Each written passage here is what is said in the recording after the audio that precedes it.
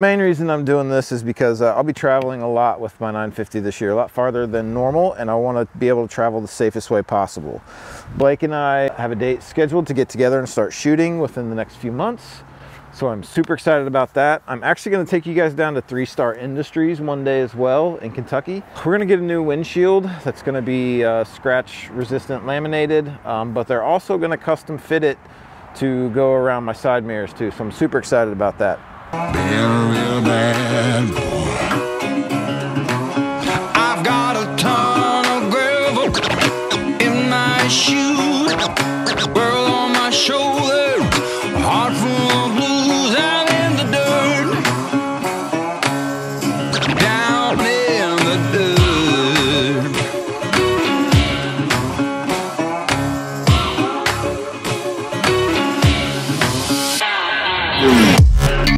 Hey guys, welcome back to the channel. My name is Justin. Today we're going to be talking about hauling your side-by-side, the safest way to tow it, installing an E-Track system on my trailer. It doesn't currently have one, and it's, you know, that's the best way to tow your side-by-side, and we'll get into that while I'm installing this. But I didn't get the long track. I just got the plates.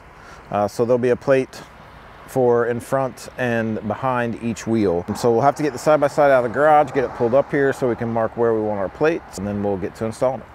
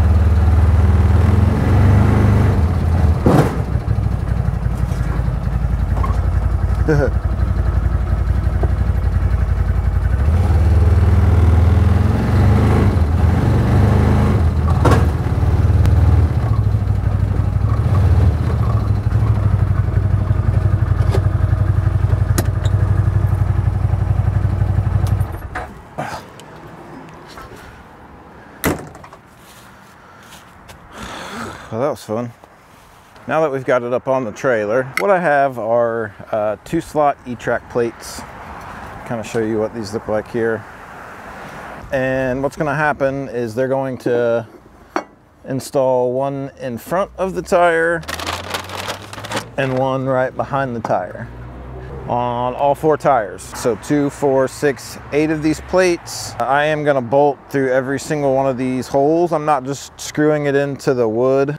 I'm going to screw holes all the way through and drop some grade 8 lag bolts down through here and fasten them with a fender washer, which is a great big washer, a lock washer, and a stop nut as well, just to be as safe as I can possibly be. So what I'm going to do is I'm going to use a Sharpie and go around and mark all the places that I'm going to have to drill. Then I'll need to drill the hole, and then we'll put everything together. Okay, so what I'm going to do is I'm going to place these plates, make sure I pay attention to underneath to make sure there's no tubing or supports for the trailer underneath it, because I don't want to drill through those. I'm just going to take a little skinny marker and I'm going to go through and I'm going to mark all the places where I need to drill. And I'm going to do this in front and behind every single wheel. Now I'm not putting them directly underneath the tires, like snug up against them, because I want that pressure to be here, right? So, and I want it to pull down in front of and in back of these tires.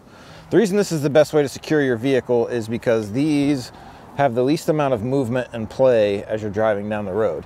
If you strap to something up here, like there's the possibility of this, you know, compressing and, you know, rebounding, which could loosen or even release your strap.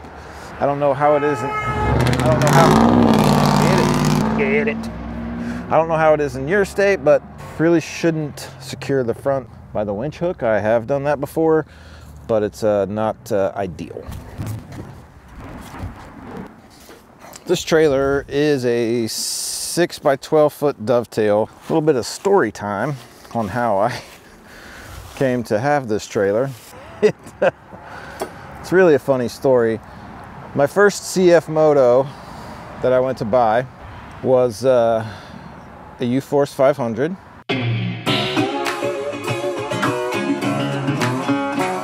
Real bad boy. I've got a ton of gravel in my shoes, world on my shoulder, heart full of blues. I'm in the dirt, down in the dirt.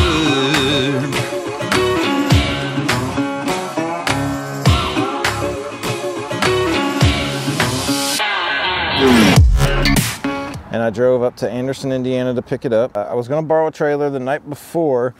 The guy told me, oh, sorry, I don't think you can use it. I don't think it's gonna fit. I don't think this is gonna work. My bright idea was just to, I drive up to Anderson, I rent a 6 by 12 trailer from U-Haul, pick up what I needed, and drive it back. Well, we get to the U-Haul place to pick it up, and I pick up the trailer. So we hook it up to the truck. I, of course, don't go around to the rear of the trailer. Why would I ever do that? It's a 6 by 12. We get there, I sign all the paperwork, I go to pick it up and go to put it on the trailer. And the back of the trailer is inset about, I don't know, 12 inches on each side. So it's not wide enough to fit the side-by-side on it. So I have to take the trailer back, drop it off. My wife's family members live up that way. They own a big equipment hauling company and repair company. So we contacted them on the way to pick that up. We actually drove by a place they told us to contact about purchasing the side-by-side. We drove by it, I seen a bunch of trailers out front, told my wife, screw it, pull in, I'm just buying a trailer. I'm gonna need one anyway. So we pull in, I go in, tell them, you know, who our relatives are, and the owner comes out and shakes my hand and says, hey, would you be interested in a used one? I said, absolutely. So they took me out back and he said, I got this one right here. It's 6 by 12 dovetail, 2018. It's a Lone Wolf, I believe. And he said, $800 and it's yours. Sold. Grabbed the trailer, went and picked up my side-by-side, came home, rest is history.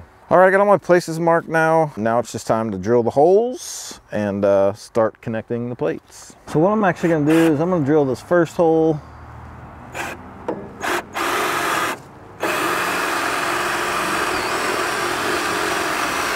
I'm gonna make sure the bolts that I picked up are gonna be long enough to fit. Pretty sure they are, but I'd like to double check before I get too far into it. And they are. They're plenty long enough. We'll get the rest of these holes drilled and then start to mount these plates. Down in the dirt.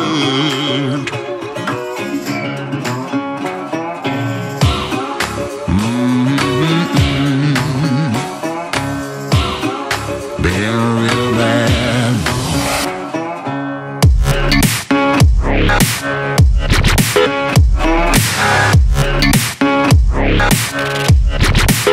I've been a real bad boy on the town. Okay, so just to demonstrate real quick, it keeps trying to snow out here before I finish the rest of this off. So the way this slides in is just pull this little tab back, slide it all the way, you push it down, and it should hold right there. Well, I like to put the part in the back. To release it, you just do the opposite. But what you're gonna do is you're gonna connect one side here.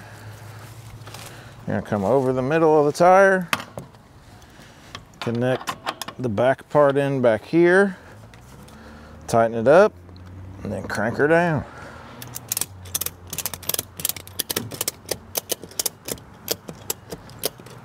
And this right here is absolutely the safest way to strap your vehicle. You're not going to get a lot of bounce, you're not going to get a lot of give, a lot of movement from right here. Main reason I'm doing this is because I'll be traveling a lot with my 950 this year, a lot farther than normal, and I want to be able to travel the safest way possible.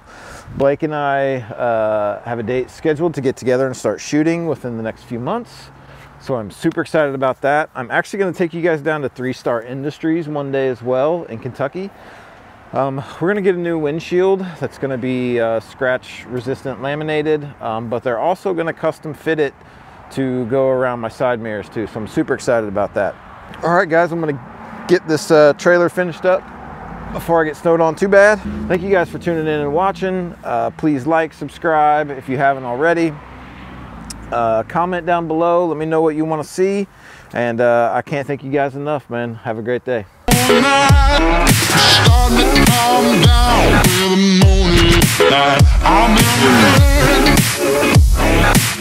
I'm